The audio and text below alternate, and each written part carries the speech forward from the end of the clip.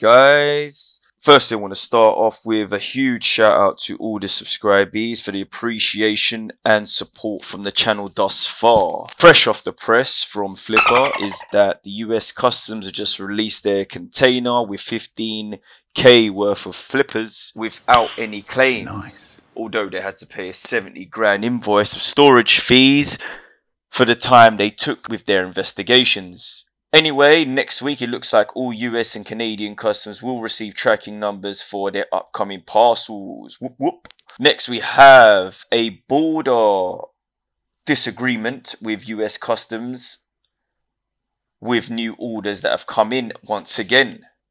In a few days, Flipper will be sending out 50% of orders via alternative logistical channels. So they're going to be using B2C parcels instead of batch cargoing going forward. For those of you who have actually got your hands on a Flipper, I wanted to start off with a quick starter guide. What I want to cover in the starter is to explain how the update firmware install databases and SD card portions of Flipper work. These are the core fundamentals before you even get started with the hacking portions. Now, Flipper Zero's firmware is under active development and it's constantly changing thanks to the community input. Therefore, it is important for us as a community member to understand how the device's internal architecture, how the firmware works, how to debug it if you got any issues, and how to collect those debug logs. This way, the community can grow and improve and get rid of all those gremlins. Power on.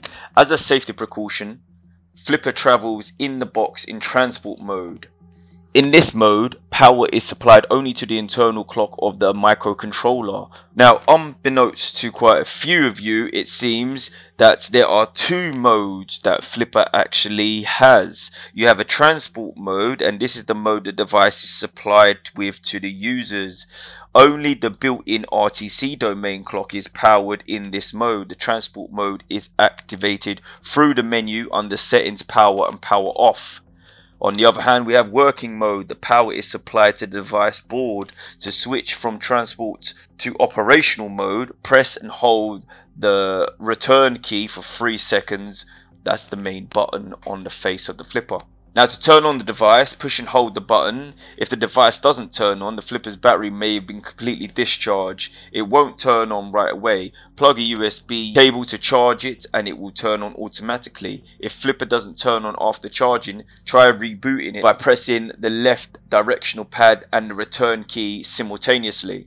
Installing the SD card.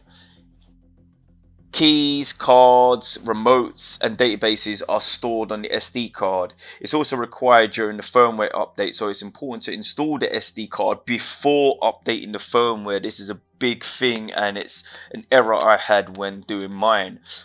Flipper supports a large capacity SD card, but they don't recommend using SD cards no larger than 32 gig. NANI? Flipper utilizes very small files. It rarely exceeds 1 MB in size.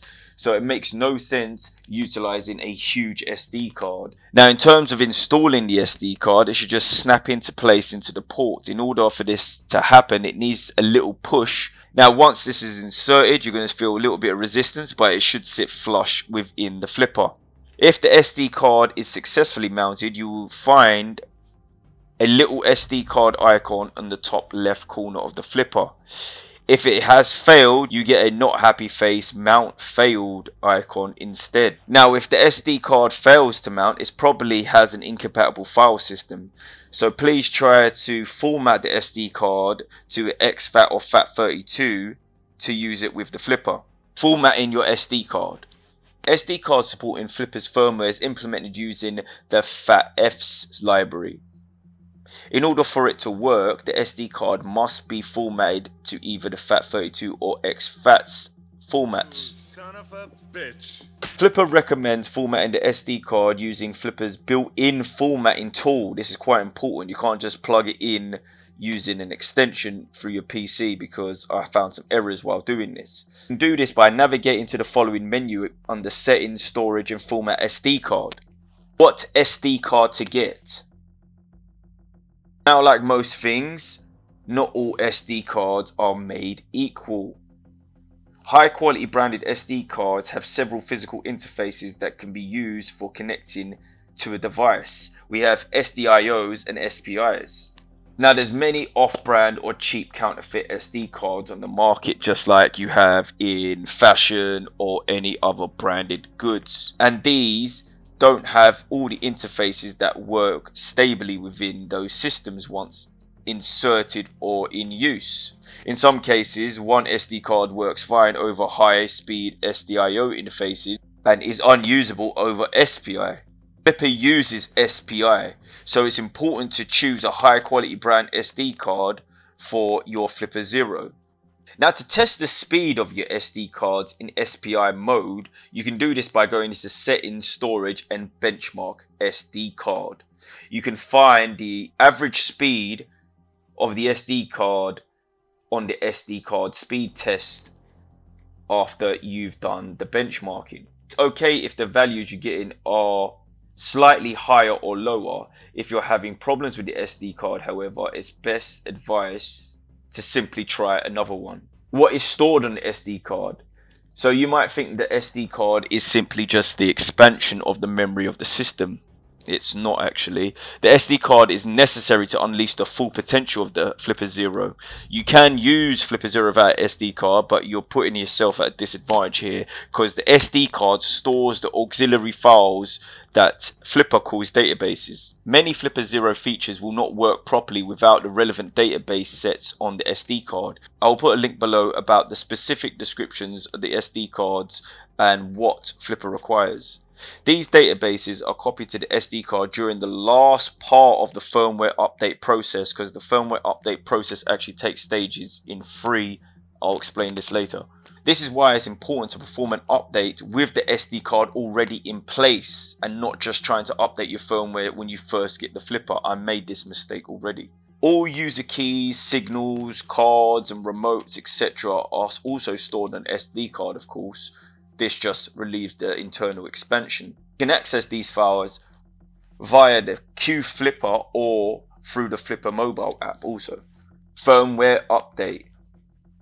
Now Flipper Zero comes out of the factory with very old firmware version. This version is tied to the production process of testing and calibration of the device at the factory line. So it's important to update the firmware to the latest version right after taking the device out the box. Do not use the device while running factory firmware because it's hopelessly outdated, but also you have to plug in the SD card like I previously mentioned. You can update your Flipper's firmware using the Flipper 0.1 update link, which I'll also put in the description below. Q Flipper is the desktop application for updating Flipper Zero's firmware. Now they wanted to make this more than just a click and update system. It's completely open source and written in Qt. It works on all major operating systems from Linux to Mac to Windows systems. In addition to updating the firmware, Q Flipper applications will install the databases onto the SD card like I previously mentioned. Current update process. So the current firmware update process, like I mentioned, consists of several stages. First is the core firmware update process for the Flipper OS. The second is the firmware update process, which is the Bluetooth radio stack. And lastly, you have the database installation into the SD card. I know right now Flipper have already mentioned it's quite a long-winded process and they're working on better ways to simplify it, but from what I've experienced so far, this is how it runs. Now, from all the questions I received on my previous video, what I didn't really do and what I want to do now is to deep dive into the RFID protocol stack that Flipper Zero has and what it can do. RFID. Now, RFID is a contactless radio tag technology. It's quite common and you can see it in a lot of places now, from intercoms, bank cards, public transport, post offices, gyms, etc, etc. The two main RFID tag types are high frequency and low frequency. Low frequency tags, or 125 kilohertz, work at higher ranges. Despite being insecure and dumb, they still use primitive access control systems, i.e. getting into building intercoms, sports facilities, etc. On the other hand, we have high frequency tags ranging in that 13.56 megahertz range. These have lower effective range when compared to low frequency ones, but have more complex protocols attached to them. They support encryption, authentication, cryptography. These tags are commonly used in contactless bank cards, to pay for public transport, and in high security access control systems. How RFID tags work. Now, this is an important topic to look at, especially when you're thinking how FlipperZero interacts and works with this. Most RFID tags are passive tags with no internal power source. The chip inside it is completely turned off until the tag is exposed to a reader's electromagnetic field, so it's dependent on the actual reader. As soon as it comes within range, the tag's antenna begins absorbing the energy from the reader's EM field, and then the chip receives the power to wake up. The chip then turns on and begins communicating with the reader. It's worth mentioning at this point that the tag's antenna is turned to a specific frequency, so the tag can only activate when it's inside a suitable electromagnetic field. RFID tag types. So we need to know the different type of tag types in order to exploit them or interact with them even. On the outside, RFID tags are quite different. You have cards that are fat or thin, key fobs, bracelets, coins, rings, and even stickers. So they come in different range types. Judging by their visual appearance alone, it would be impossible for you to distinguish the frequency or protocol under that physical type of technology. Quite often, manufacturers use similar plastic cases for different types of RFID fobs operating on different frequencies. So you can get two absolutely visually similar tags with totally different inside. So it's worth considering when you try to distinguish the tag types. So what I'll be looking at with you here is the two most popular types of RFID tags that you might use or come across in access control systems. 125 kilohertz and 13.56 megahertz. Which one is which? The easiest way to understand the range of RFID tags is to look at the antenna types. Now, in your daily use of these things, you've probably never even thought twice about these sorts of antenna types. Low frequency tags have an antenna made of very thin wire, literally thinner than a hair follicle. But such antennas have a large number of turns. Therefore, such an antenna looks like a solid piece of metal. However, high frequency cards have a significantly smaller number of thicker turns with visible gaps between them. You can shine some lights through an RFID card and see the antenna inside. If the antenna only has a few large turns, it's most likely a high frequency antenna. If the antenna looks like a piece of solid metal with no gaps between it, it's most likely a low frequency antenna. Tag types. Low frequency tags are often used in systems that don't require high security, like building access, intercom keys, gym membership cards, etc. Really low infrastructure costs. Due to their higher ranges, they are convenient to use for paid parking. The driver doesn't need to bring the card close to the reader as it's triggered from further away. At the same time, low frequency tags are very primitive. They have low data transfer rates. For this reason, it's impossible to implement complex two-way data transfers, so such things as keeping balance between cryptography and security. Low frequency tags only transmit their short ID without any means of authentication. On the other hand, high frequency tags are more complex reader tags with interactions that need cryptography. A large two-way data transfer and authentication is needed in high frequency, hence the low distance. It's usually found in bank cards, public transports, and other secure places. Like I said, the low frequency cards are dumb, non-secure, but have a long range. And the high frequency cards are quite smart, secure, but use a shorter range. RFID in the FlipperZero.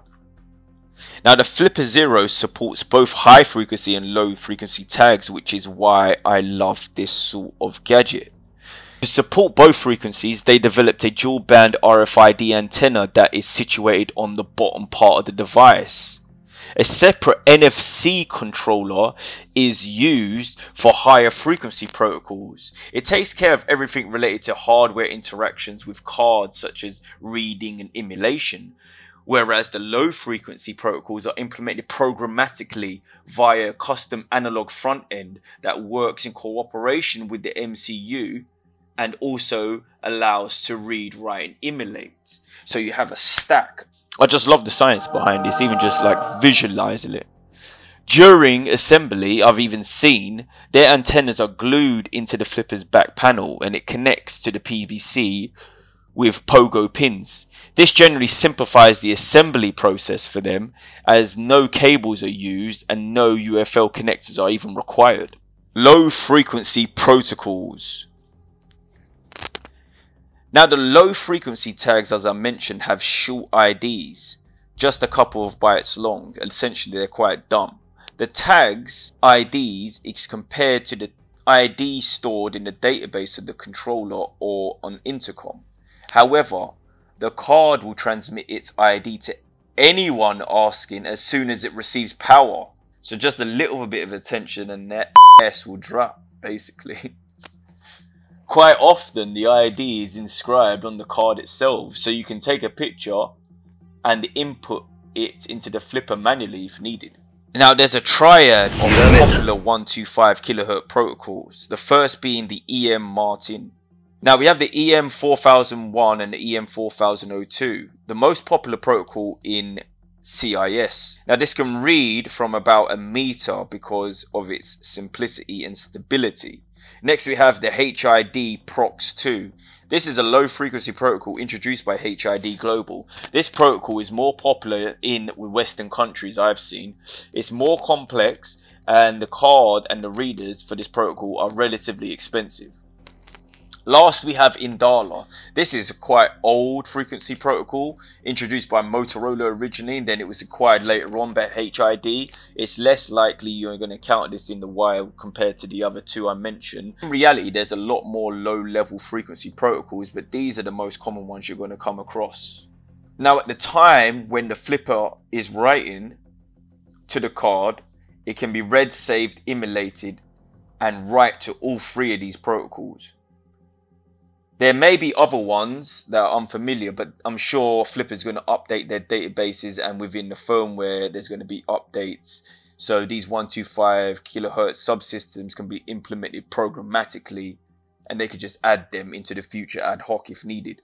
High frequency 13.56 MHz protocols. High frequency 13.56 MHz tags are a set of standards and protocols that are used universally. They are usually referred to as NFC or near field contact protocols, but that's not always the correct standard, at least worldwide.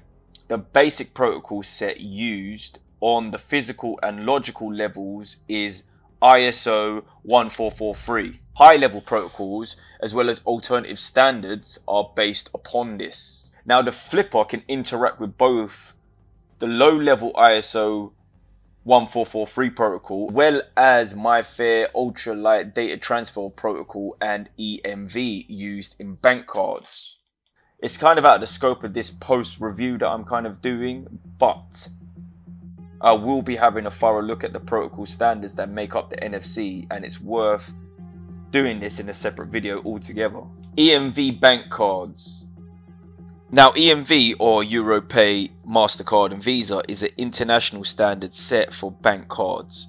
Bank cards now are fully fledged smart cards with complex data exchange protocols and support for asymmetric encryption. Apart from simply reading the UID, Flipper can extract a lot more data from bank cards than I originally thought. It's possible to get the full card number, that 16-digit long number, the validity number, the validity date, and in some cases even the owner's name along with a list of recent transactions. However, since EMV standard might be implemented differently, the data that can be extracted may vary from card to card. So you can't read the CVV, but you can store the card within the flipper system. Bank cards are protected from replay attacks, so copying it with a flipper and then trying to emulate it to pay for something just won't work. That's not what it's used for. Conclusion. I've been more than impressed with what I've received as a bit of hardware. The community has grown so much. The channel itself has received a lot of love and appreciation for what it can do. The interest is there with the community. I will keep you updated. Please leave positive comments below about what you want to see, what you'd like me to explore more, or any just general Q&As about Flipper, and I will try to get the best information possible to you ASAP. Like I mentioned before, I know there is some stock and trouble issues. Always buy a flipper from a reputable brand or company. I know you can see them on eBay for extortionate prices. Obviously there's a supply and demand issue right now. Those that have bought like 50 flippers are trying to flip them, no pun intended, for 3x the amount in some cases. These, from what I've seen, are coming straight from Hong Kong, so if you got a connection in Hong Kong, that would be your best place to find a flipper quickly. Again, I'll catch you in the cyberspace, and peace out, guys.